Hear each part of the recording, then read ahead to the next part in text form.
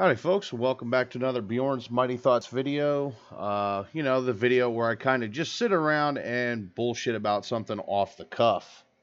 And today we're actually going to talk about Spider-Man and all the toxicity that's coming with it. I've seen a lot of people weigh in, including people who are not really in show business and other things of that nature, or more or less in the entertainment industry, kind of weigh in. There's a lot of fans out there of the MCU movies who are actually pretty toxic about the whole situation between the MCU and Sony. Now, to quickly bring you up to snuff, if you're not very aware of what's going on, essentially, Sony Pictures has given Marvel Comics, Marvel Cinematic Universe, and Disney, more or less, the big middle finger and said, we want Spider-Man back. Now, I want folks to understand, and as I unravel this, the MCU never owned the rights to Spider-Man. It's actually been under, the ownership has been under Sony Pictures all these years. So we're going to move on a bit here. We're going to talk about some things I've actually found that I took time to read on the internet. I will post links of the various articles in the video description so you can go read them over them yourself. Now, here's the first one. This was an article on the Deadline website. This is of March. This was posted on the website March 21st, 2018.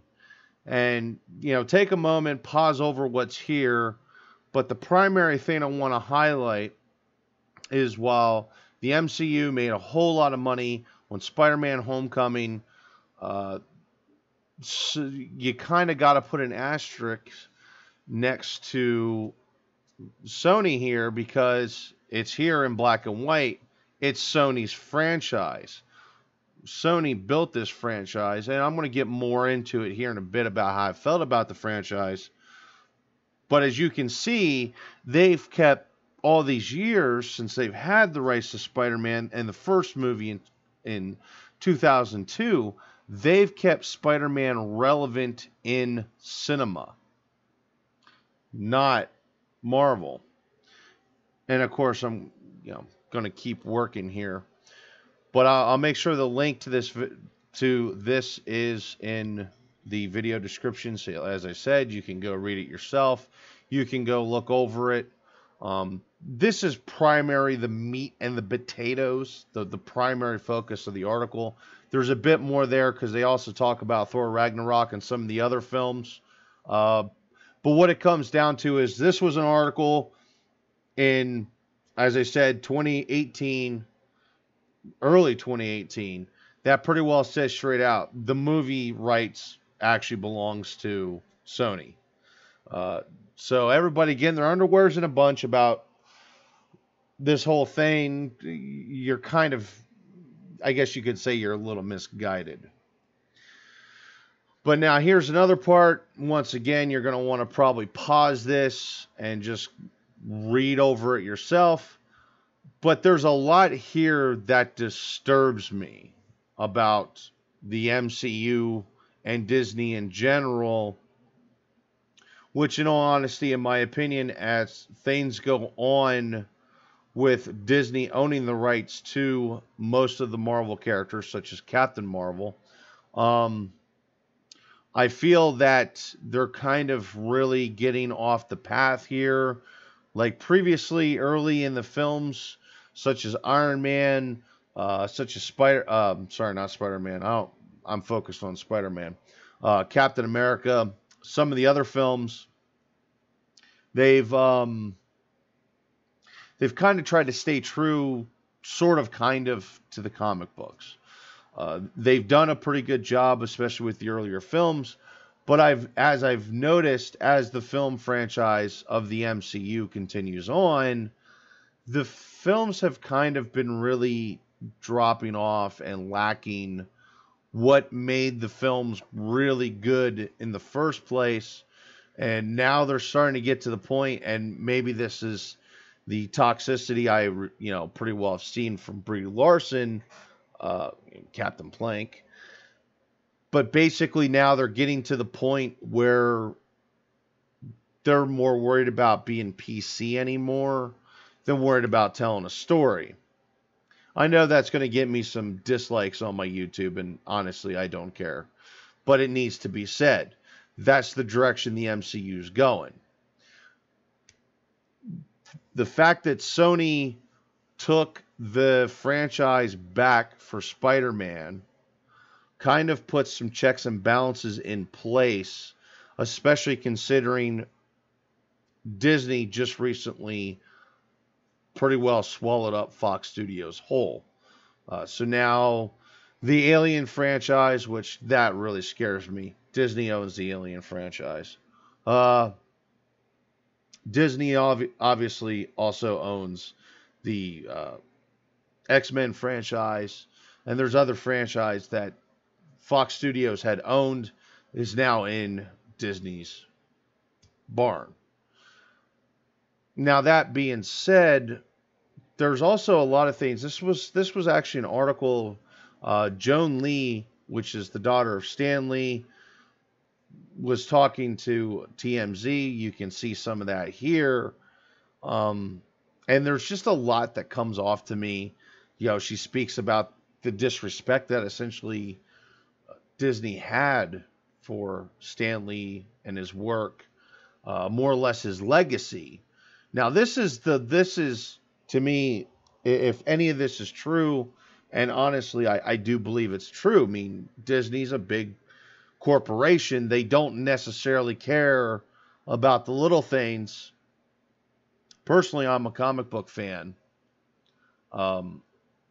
To see or more or less find out that Disney actually more or less didn't care about Stan Lee's work or have any respect for it tells me quite a bit. Now, of course, there's some Marvel Studios executives who's kind of tried to keep everything as close to the comics, to what Stan Lee's work was, as they could. However, Kevin is no longer with the company. So, and you can also find that too. I didn't grab that information. But anyway, back to the whole deal here with Sony Pictures. Let's not forget too that recently they had released a Venom film, which told us in the process, this is while Spider-Man's web slating for the MCU, they release a Venom film. This pretty much tells us that they own the rights to Spider-Man. They actually own it was the rights of over 500 characters, I believe it was, that was in the Spider-Man universe over the years. That is quite a few characters, and in fact, Venom wasn't the only film they were working. Well, they've completed Venom. There's supposed to be a Venom 2, from what I understand. But then there's also supposed to be a solo Kraven the Hunter film, which, if you're not familiar with Kraven the Hunter, he was essentially a big game hunter who went after Spider-Man as the ultimate game. The other one, too, was Morbius, who was a vampire that was introduced through the Spider-Man comics. And he was part of actually the Spider-Man the Animated Series back in the 90s. So this whole time, like some of the comments I've seen about the whole ordeal is people are coming off as they're like completely blindsided. Like, oh my God, when did this happen? You're telling me this whole time Sony owned Spider-Man. Yes. The writing was on the wall, people. And in all honesty, I feel that some of the remarks, the toxicity, it's unwarranted. There's a lot of people that are kind of ready to piss on Sony about this, but let's not forget, back in 2002, Sony Pictures and Columbia released Spider-Man. Let's not forget the director was Sam Raimi. Let's not forget the guy who played Spider-Man and Peter Parker was Tobey Maguire. Let's not forget that Mary Jane Watson was played by Kristen Dunst. Let's not forget that Norman Osborn, Green Goblin, was played by William Dafoe. And I could continue on. It came down to that it had a budget of $139 million. Its total take was $821.7 million from the box office. That's not any other sales. What I make my point here is, if it wasn't for Sony, we wouldn't actually have Iron Man. We wouldn't have Captain America. We wouldn't have Guardians of the Galaxy. Spider-Man and Sony actually paved the way. Now, don't get me wrong, Fantastic Four, the original Fantastic Four, that was actually worth a shit. The actual original, the direct-to-TV movie, that was never even released. Which actually, Chris Evans starred in Fantastic Four. But moving on, that they kind of put their feet in the water, tested the water.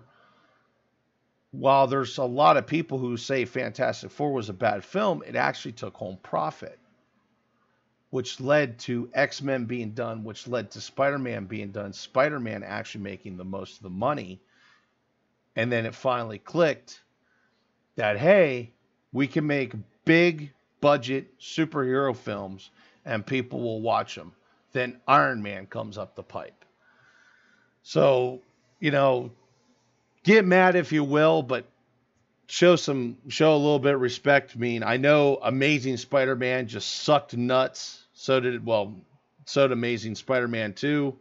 And let's not forget Spider-Man 3, Sam Raimi's Spider-Man 3 sucked nuts as well. The only films that were really worth anything out of the Sony franchise was Spider-Man 1 and Spider-Man 2. The rest of it was just absolute rubbish. But that being said, we should not forget that.